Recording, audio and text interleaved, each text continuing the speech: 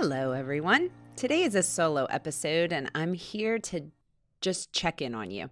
It's hard to believe, but we are officially halfway through the year, and I thought maybe it would be helpful if I do a little bit of a mid-year accountability check-in. If you set goals at the beginning of the year, how are you coming along with those? Have you completed them? That would be great, right? Set new ones. Abandoned them? Changed them? Maybe. When was the last time you visited your goal list? Did you even set goals this year? This is what we're going to be talking about today. It is all about goals and checking in on those goals. New Year's is a popular time of year to set goals or resolutions, both personally and professionally, but those New Year's resolutions typically fade into oblivion after about 6 weeks. Assuming you set those goals or resolutions because you wanted to accomplish them, that is not great news. And we're well past that 6-week mark in the year. But we still have a lot of year left, and we can hit the refresh button and start anew right now. So just so you're clear and you know, I'm approaching this goal topic from both a self-leadership and people leadership perspective. So you'll hear me bounce back and forth throughout this discussion because all of us have self-leadership opportunities. And then those of us who also lead people, we are both a self-leader and a people leader. So think about goals from both of those perspectives today. I am very passionate about goals because I have big dreams and I know I have to take action to bring those dreams to life. Goal setting is what allows me to do that. There are a lot of benefits of setting goals, including creating new behaviors, focusing your effort and energy, which I need a lot of, and sustaining your momentum. Goals can be highly motivating, and it's one of the main things that does motivate people.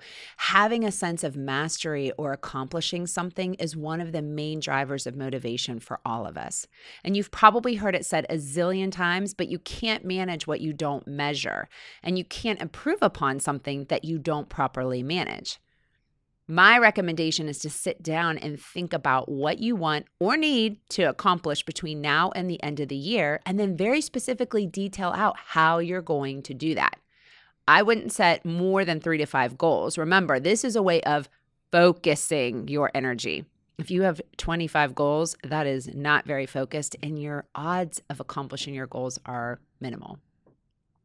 Now, there are a lot of goal-setting models out there, and I'm a big fan of using a goal-setting model. The most popular model is probably what's known as the SMART goal method. SMART is an acronym.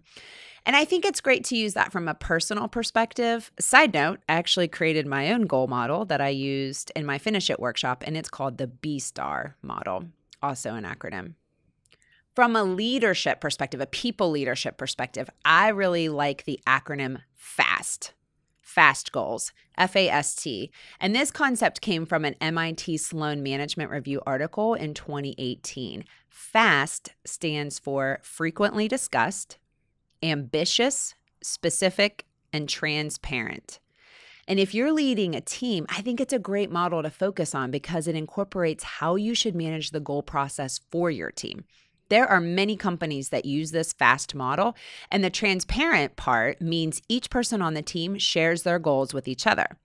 So if you think about it, oftentimes in an organization, the leader will have purview to the individual goals of each person on the team, but they're not always shared with each other and definitely not shared across departments. Think about the impact it could have on your organization if everyone knew what everyone else was working on and striving towards. Total game changer. And something we take for granted. We assume everyone knows that.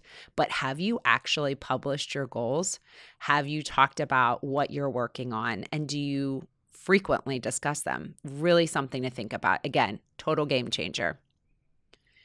Assuming you've already set goals, my next question to you is when was the last time you reviewed them? And how much time each week are you spending on activities that support the achievement of your goals? Whoa, let me say that again. How much time each week are you spending on activities that support the achievement of your goals? Every Monday morning, I sit down and I look at the goals I set at the beginning of this year. I rewrite each goal every week. literally every week, rewrite each goal. And then I write down what action I've taken since the previous week to advance the goal and what I still have yet to do. And I'm not going to go into it right now, but there's actually a lot of science behind the reason why I write all of this down every week. But the next steps section is how I populate my to-do list. And then I go to the calendar and I block out time to accomplish those items. Now, I can't tell you that this all works perfectly every week, but this is the system that I have been using. And as new opportunities come my way, I look at my goals to see if the opportunity is something that will support my goals or pull me away from them. And then I make my commitments from there. We have to be careful because there's so many distractions that come into place every day, every week, that we can very easily be pulled away from the most important work of what we need to be focusing on. As a people leader, it's important to balance what you're driving towards as well as what each person on the team is driving towards. So you got to think about, are there individual goals supporting the overall direction you want to go in? Or are they taking time, energy, and resources away from the mission, whatever that mission is for you? And when was the last time you looked at your goals and the goals for everyone on your team to ensure alignment? You have half of a year left to course correct. So, perfect time to have a look at those goals and have a discussion with everyone on your team about how they're progressing with their goals. As I mentioned earlier, I run a workshop called Finish It, and it's focused on finishing goals because starting a goal is way easier than actually finishing a goal.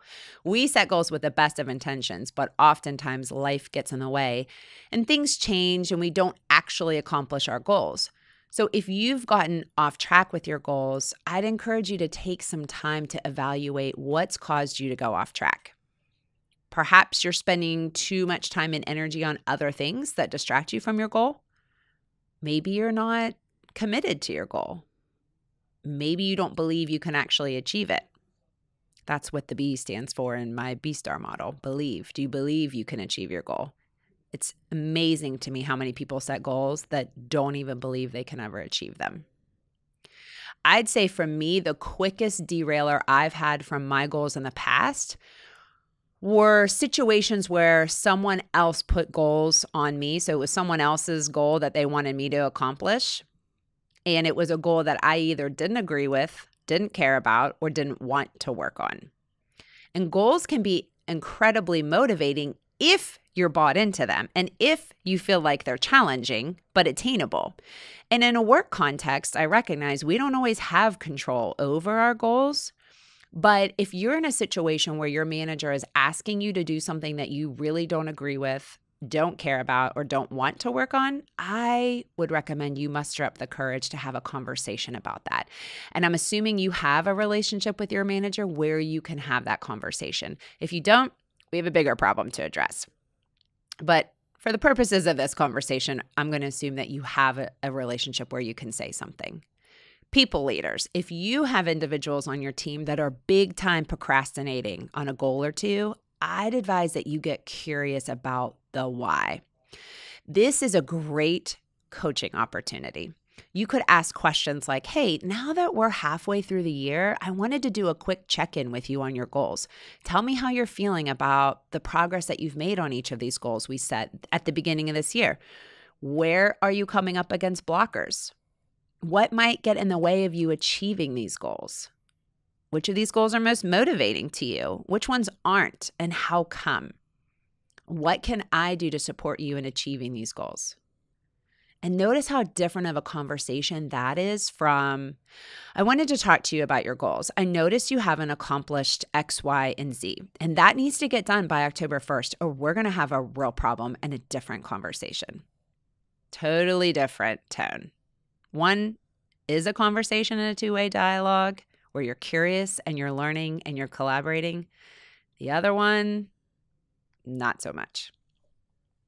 The last thing I'll say about goals is to consider whether your goals are playing to your strengths. If you listen to my episode on Clifton Strengths, you'll know the power that strengths play in both engagement and productivity. Think about, are the goals you or you and your manager set playing to your strengths? Pull out that strengths profile if you've taken one. Look at your top 5 to 10 talent themes and think about how you can better leverage your strengths to accomplish your goals. Whether you're in a position of self-leadership and or people leadership, use this halfway point in the year to check your progress on your goals. Course correct if you must, but don't abandon ship. You still have plenty of time to accomplish everything you set out to do this year. So get out there, get it done, and get across the finish line with your goals.